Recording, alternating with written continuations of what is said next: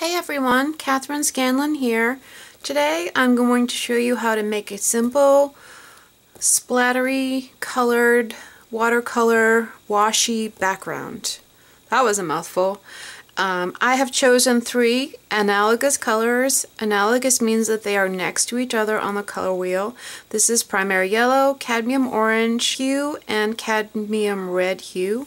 I have a piece of Strathmore paper towels.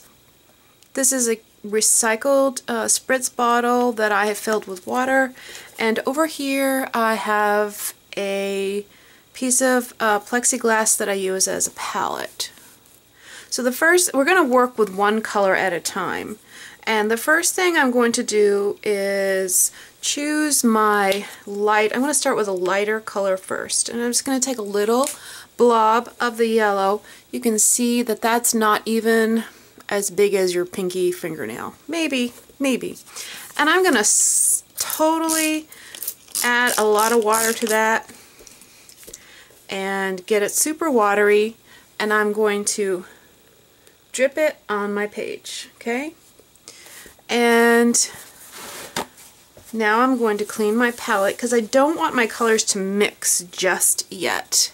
And there's enough water here on this palette, on my paper, that the I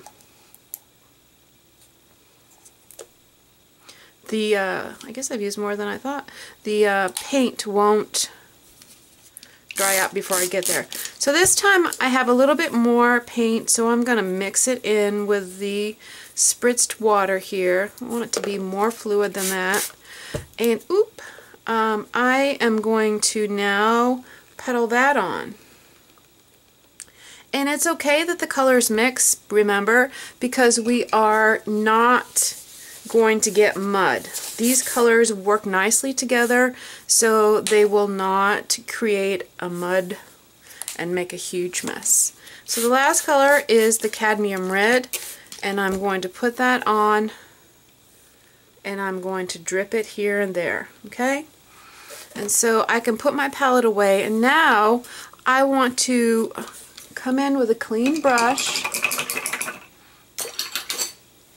My brush is right here, and I'm going to just spritz that around a little bit. You can move it if you want.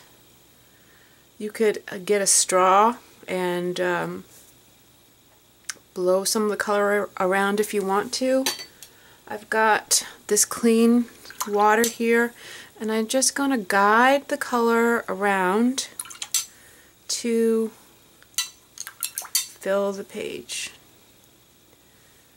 Now I'm making a simple background for a stamped quote that I want to turn into a card.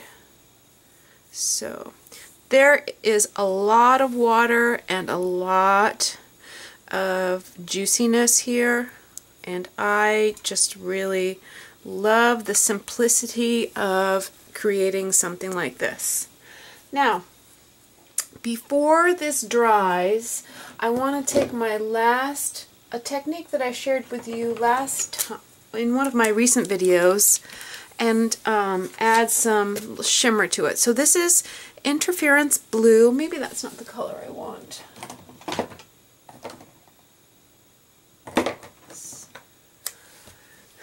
This is Interference Gold. So I'm going to take some of that and spritz it here. I'll put a puddle there, and I'm going to water it down.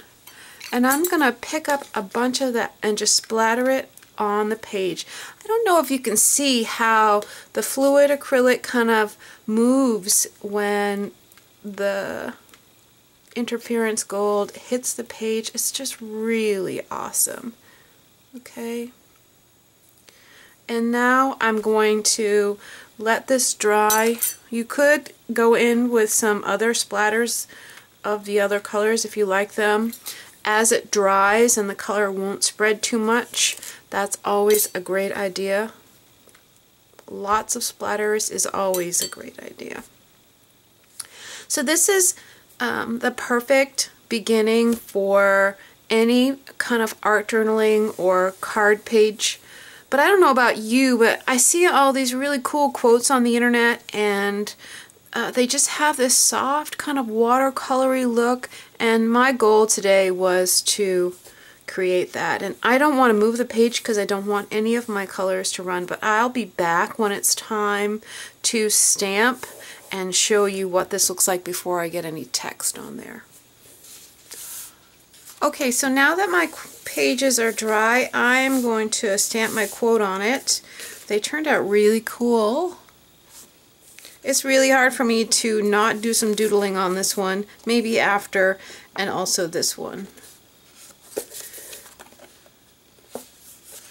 Alright, so I'm going to use my Misty, my most incredible stamping tool ever by Sweet Petunia, and I'm going to put my page in there.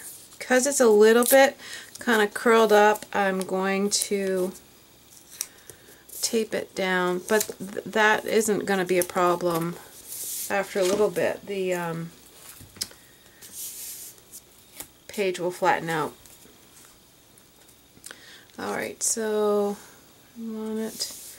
Where do I want it? I think I'll put this one up here. And I'm going to use black archival ink because really that is the only stamping ink on this planet that I love.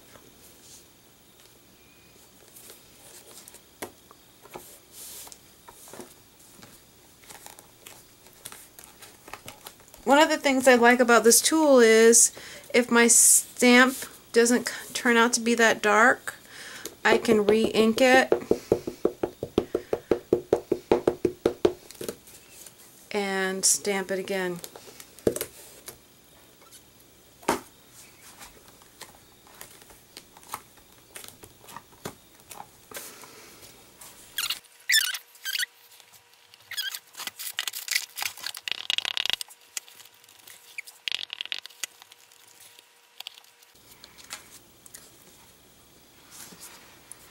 I think I just needed a new pad, a stamp pad. This one, they need to definitely be re-inked. Alright, so look how cool these two pages look. This one has a little bit of a simpler design, and this one has room for some doodling. Alright, thanks for joining me today, and if you are interested in the stamp set, this is the Words of Wisdom 1 Cling Stamp Set from Art Gone Wild. I just wanted to pop on real quick and show you how I finished these two pages, or what I'm doing on them. For this one, I did a little bit of doodling around the two of the red dots here, and outlined them with a black pen and added some gold and pink highlights. So you can see that there. And then I stamped my sentiment, or the quote, and I outlined the words in gold, and I really like the way that looks. For this one, I stamped one of my new stamps in this one right here, and this is from the set that's called Words of Wisdom 2, and then I've got some doodling here around the edges that I'm going to fill in with a pen.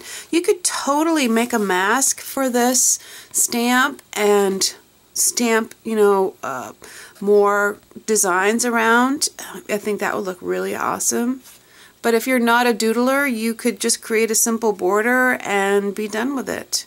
I do think that this one needs a little something extra to bring out the words. I think I'm going to find a white pen and add a shadow around the white pen.